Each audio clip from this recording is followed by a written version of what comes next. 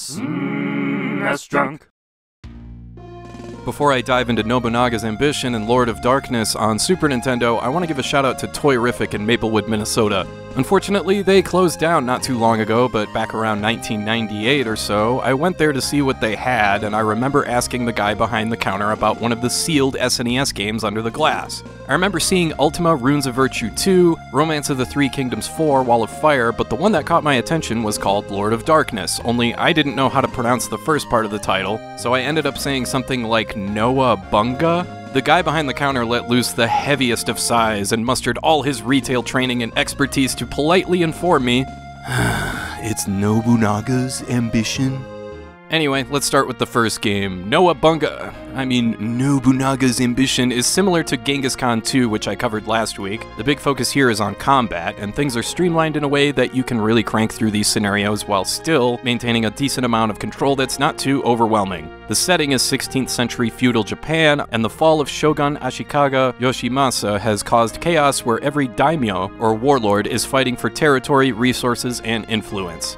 And you know, I get a lot of comments from people asking, how can you stand playing these boring-ass Koei games back to back to back? Well, once you've played one of them, then you understand the basic principles behind most of the others, so rather than just dryly list all the stuff unique to this game, I thought I'd just walk you through how I play these games, and how the Nobunaga's Ambition titles in particular can be optimized in a way that help give this game a barely, kinda, sorta, pick-up-and-play quality to it. Okay, not really, and I do make liberal use of the fast-forward function if I'm playing this any way I can, but you can blaze through a scenario in less than 2 hours, and it's actually kinda fun once you get into it. I should mention quickly that the first game is compatible with the Super Nintendo mouse, but I am using a controller. First, it's always smart to take advantage of the unlimited number of rolls you get at the beginning here. It may take a minute, but it's possible to end up with all 5 numbers being more than 90. The next thing you want to do is pick the easiest map to manage with the fewest number of regions, or fiefs as they're called here. You'll want to pick the first scenario. It's only got 17 regions, so an entire playthrough should only take a couple hours or so, as long as you remember to select no when asked if you want to watch the battles. The other 3 scenarios here have 50 regions crammed together on this nightmare of a map, so in other words, you have to really like this game to dive into those. I'm not sure I do, so I'll stick with just the first scenario for now. Next, switch the message speed to 1 and turn off battle animations. Then, when gameplay starts up, priority 1 is to start getting money, just like every other Koei strategy game, and you do that by taxing your people, so set that to about 50 or so. That's all you can do in one turn, so then you just sit and wait for everyone else to have their little temper tantrums before it's your turn again. Just roll through a couple days, let the gold accumulate, and keep building loyalty with your soldiers and citizens by giving them rice and gold. You occasionally want to recruit and train, and once your army is big enough to attack, make sure to buy tons of rice, and then send a spy to take a gander at which region to invade, and pick the one with the weakest stats. And with one battle, we've taken over that region, and it's on to the next one.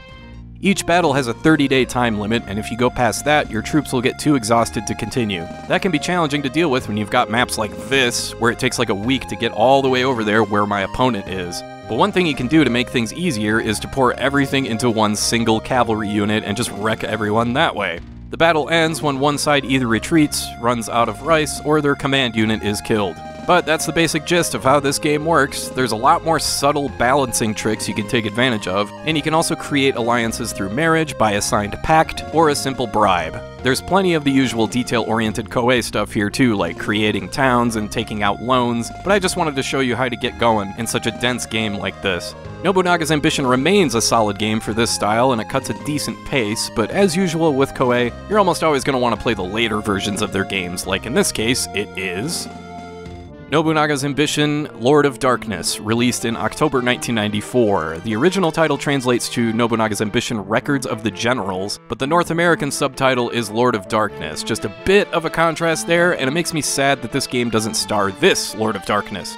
But man, you think Koei knew their stuff when it came to PC ports? Here, we've got a friggin' taskbar with drop-down menus. It's like they had to install Windows 3.1 on a Super Nintendo cartridge. The same structure is here, buried underneath all this stuff somewhere. The detail here compares to another Koei effort, Pacific Theater of Operations, which I consider to be the most Koei game of any on the SNES, and Lord of Darkness is up there too. If PTO is a 10 on the Koei scale, then Lord of Darkness is at least an 8 or a 9. You know how I said the first game is somewhat manageable? Well, Lord of Darkness buries you with an avalanche of stuff.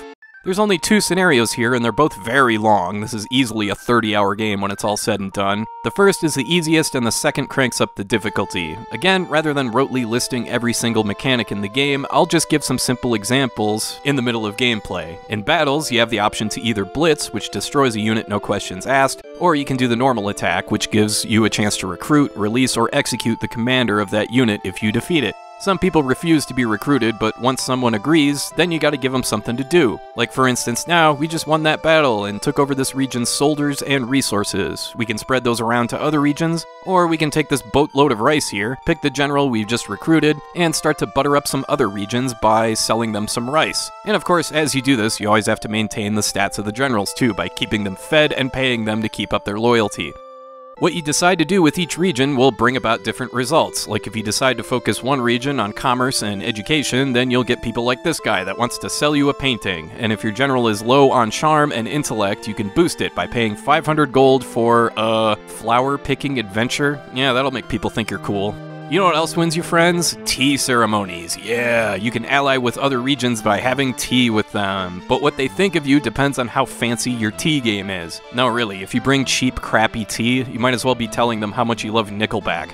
If that fails, you can always send one of your kids over to be married and force people to be your friends that way. So yeah, you just try something out, you get the results, you make adjustments, stuff happens, you react, and it goes on like that for hours and hours. It can get kind of frustrating because the computer seemingly never ever runs out of money, and it's apparently playing by a different set of rules that you have to abide by. But for the most part, this one offers a good challenge without being too ridiculous, as opposed to games like Operation Europe is just really long and really dense. Like, the reason this game takes so long isn't just because of the user interface or the game performance itself, it's because you really have to be fully prepared before each battle. You have to calculate how much rice and how much gold is needed for each region and each unit, all while training and recruiting more units, and if you're not really thorough with this process, you will lose. The computer does not hold back.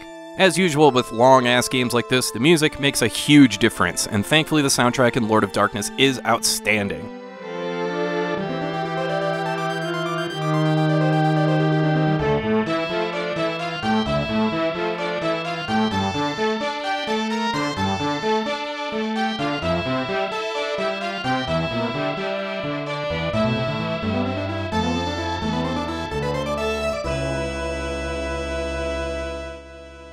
So yeah, Nobunaga's Ambition and Lord of the Darkness are well-made games, obviously, and as usual, the recommendation always comes down to whether or not you're into this sort of thing, where video games become an endless board game.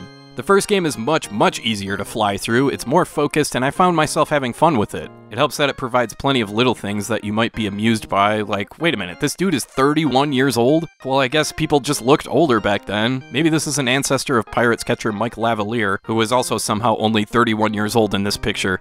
So while I like the first game, the second game, Lord of Darkness, is friggin' daunting. It's one of those games where you have to stop almost everything else you're in the middle of playing so you can focus your attention entirely on diplomatic missions and tea ceremonies. Now, if you're into games like this, Lord of Darkness is absolute top-notch. It's really well made, the interface is player-friendly once you figure out what all the abbreviations mean, and it packs a ton of content in what should easily make for a 30 or 35-hour playthrough. That's not for everyone, obviously, but if you're still curious about these games, the series is still going on today, with Nobunaga's Ambition Awakening being released for PS4, Switch, and Windows just a couple years ago. But yeah, the first game on SNES can be optimized so you can fly through a scenario, which can be fun, but the second game shoves you into the deep end for better or for worse, so while it's a top-notch production, your mileage on that one can vary a bit.